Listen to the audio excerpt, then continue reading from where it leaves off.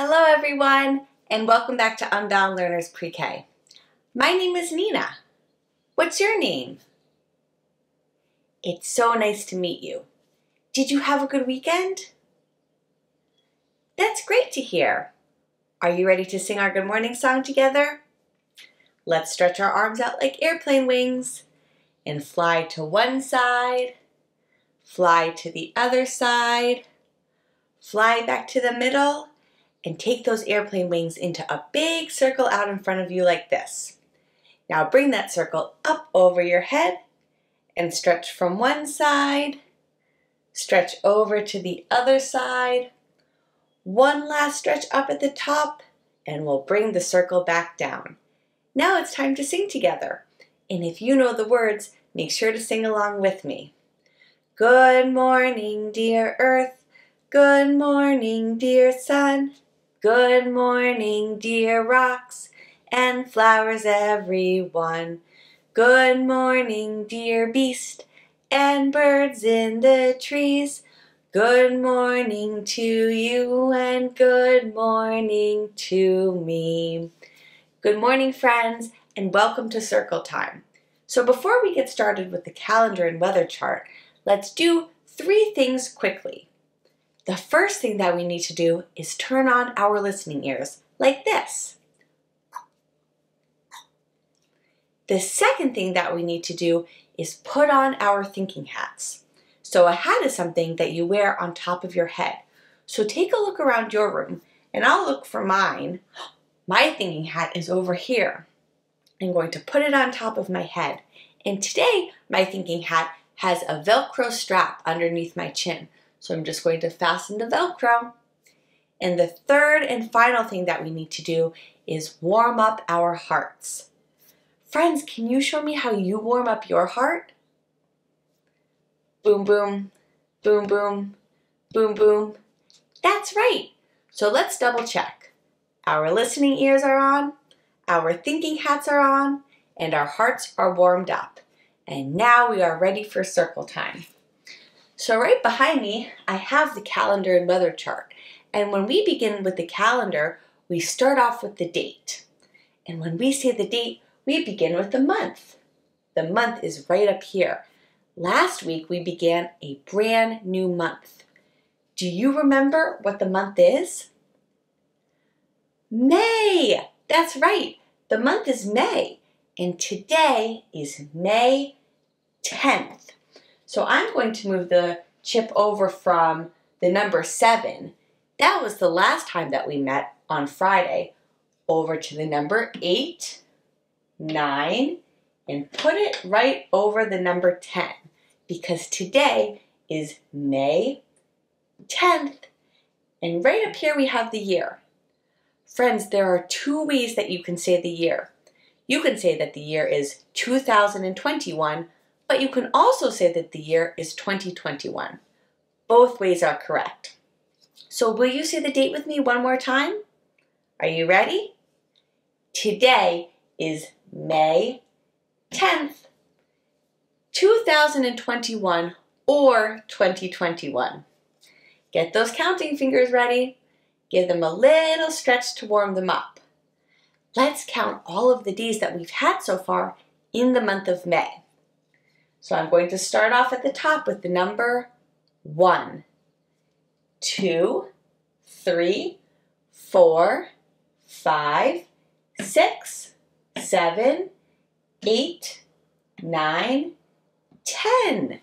We have had 10 days so far in the month of May. Now it's time to sing the Days of the Week song. So can you show me how many fingers we need to hold up for this next song? Let's start with one hand, but one hand only has 5 fingers. We need 2 fingers, more fingers like this to make 7 fingers because we have 7 days in the week. If you know the words, sing along with me. There are 7 days, there are 7 days, there are 7 days in a week. Sunday, Monday, Tuesday, Wednesday, Thursday, Friday, Saturday. I'm going to travel down to the bottom of the chart. Right down here, this says that yesterday was, here's your clue, Sunday. Yesterday was Sunday, the last day of the weekend. So that means that today is Monday, and tomorrow will be Tuesday. But let's go back to today. Today is Monday. It's the first day of the weekday. Will you sing Today is Monday with me? It goes like this. Today is Monday, today is Monday, today is Monday, all day long. Today is Monday, today is Monday, today is Monday, all day long.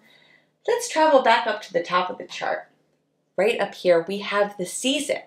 Friends, we have been talking all about the season for a few weeks now. Last week, we began learning about arthropods, which we find during the season, and that's what we're going to continue discussing later on this week. But do you remember what the season is called? Spring! That's right, friends. It's springtime where I live. And when we travel back down here, this means that it's time to sing the weather song. Will you sing with me? What's the weather? What's the weather? Can you tell? Can you tell? Is the sun shining? Is the rain falling? Can you tell? Can you tell? So right down here I have a picture of a cloud, and something is falling from the cloud. It's not snow. What could it be? Rain. That's right, friends. It's raining right now where I live. My temperature chart is right between light blue and orange. It's a little bit cool this morning, but later today it's supposed to warm up. So that's why I have it right in the middle. So a few weeks ago, I taught you a song about the rain. If you remember the words, you can sing along with me. It goes like this. If all the raindrops were lemon drops and gumdrops, oh, what a rain that would be. Standing outside with my mouth open wide, ah, ah, ah, ah, ah, ah, ah, ah, ah, ah. If all the raindrops were lemon drops and gumdrops, oh, what a rain that would be. Friends, now it's your turn to share with me what the weather is like where you live. You can look outside your window and let me know what you see. Thanks for sharing with me. And now let's move on to the letter, the number, and the sign of the week. So because today is Monday, we have a brand new letter to talk about. This letter says V, V. Can you make that sound? That's right, V. And this is a lowercase v. V says V, V.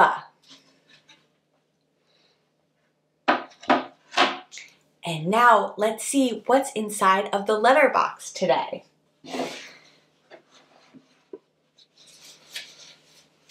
Inside of this box, I have something that starts with the letter V. V. I'll give you a couple of clues, and if you think you know what it is, you can take a guess. Here's your first clue, friends. These are a type of a food. Usually they are crunchy and savory, and these are very good for you. They're very nutritious. Do you know what it could be? Let's take a look and let's see what's inside of the box. I have some celery. I have a carrot. I have some broccoli. And I also have a piece of lettuce. So friends, when I hold all of these different kinds of food in my hand, do you know what kinds of food this is? Vegetables. These are vegetables, and vegetables start with the letter V, V. Do you have a favorite kind of vegetable? My favorite vegetable is broccoli. This is how you write a lowercase V.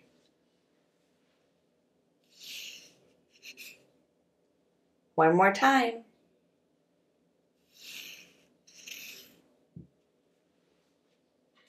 And now, let's move on to the number of the week. We have a new double-digit number to talk about. This is the number 23. When you write the number 23, you write two numbers, like you do with all double-digit numbers. Can you show me with your fingers what number this is? 2. And after you write the number 2, you write this number. Can you show me what number this is with your fingers? 3. 2, 3, 23. I'm going to grab my piece of chalk. You can grab something to write with, and if you'd like to, we can draw 23 tally marks together. If not, you can just count with me. Are you ready? 1, 2, 3, 4, 5 goes across, 6, 7, 8, 9, 10 goes across, 11, 12, 13, 14, 15 goes across, 16, 17, 18, 19, 20 goes across, 21, 22, and one more makes 23. 23 tally marks. And we have to count something else. I wonder what we'll find inside of the number box. I have 23 small sticks. They're also called twigs. And when we count the twigs, I like to line them up across the top of the box, just like the tally marks. So will you count with me? 1, 2, 3, 4, 5 goes across, 6, 7, 8, 9, 10 goes across, 11, 12, 13, 14, 15 goes across, 16, 17, 18, 19, 20 goes across, 21, 22, and one more makes 23 twigs. Now friends, when I look at this big pile of twigs, I want to find the smallest twig. Let's see. Here we go. Here is the smallest twig from the group. And now I want to find the opposite. So the opposite of the smallest twig would be the largest twig. And here it is, the largest twig. The smallest twig and the opposite would be the largest twig. Altogether, we counted 23 twigs. So we learned a new letter today, we learned a new number today, and now we have to learn a new sign of the week.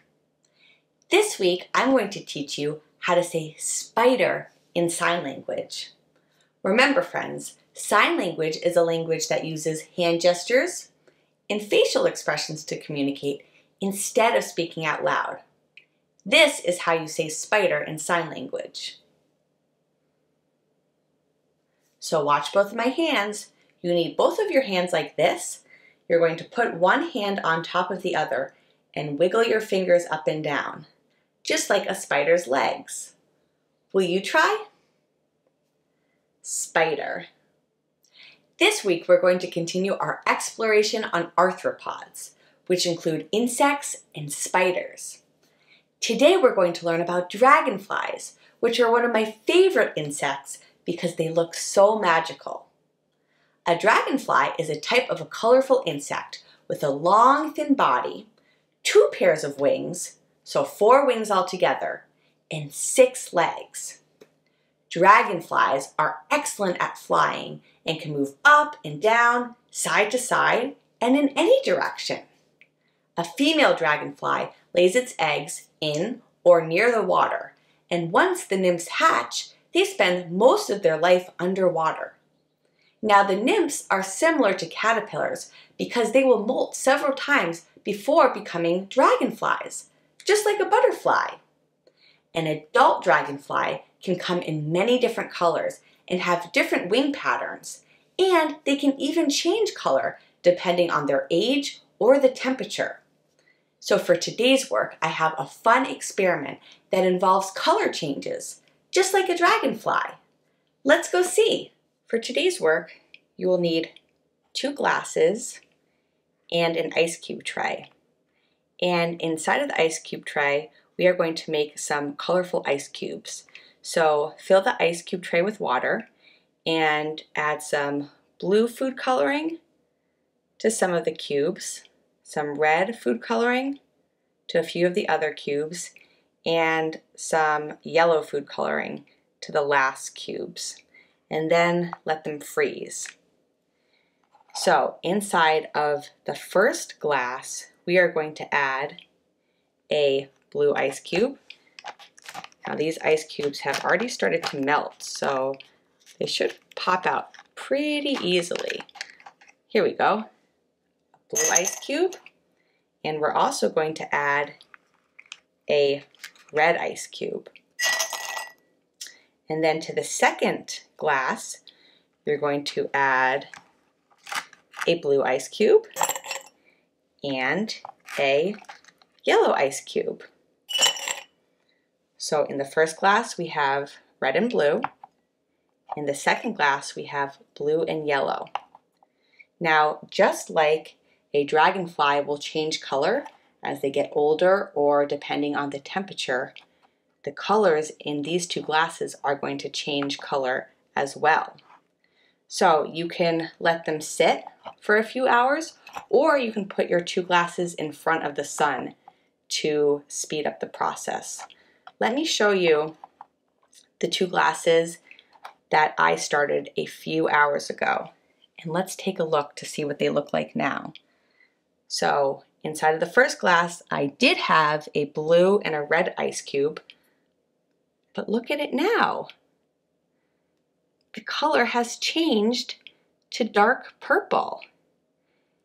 And now let's take a look at the second glass.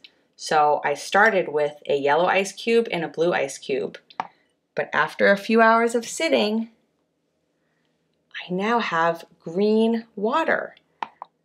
The colors have completely changed, just like a dragonfly. Let's get back to circle time. Welcome back to circle time, friends. If you were a dragonfly, what color would you be? I would be green. Thanks for learning with me today. If you haven't already, please subscribe to my channel. Give this video a big thumbs up and be sure to find me on OutSchool for my live and interactive classes. You can also support my channel by checking out my Patreon page and gain access to bonus features for your child. Before we go, will you sing the goodbye song with me? Let's wave goodbye like this. Goodbye, friends. Goodbye, friends. Goodbye, friends. I'll see you next time. Have a great day, everyone, and I'll see you tomorrow.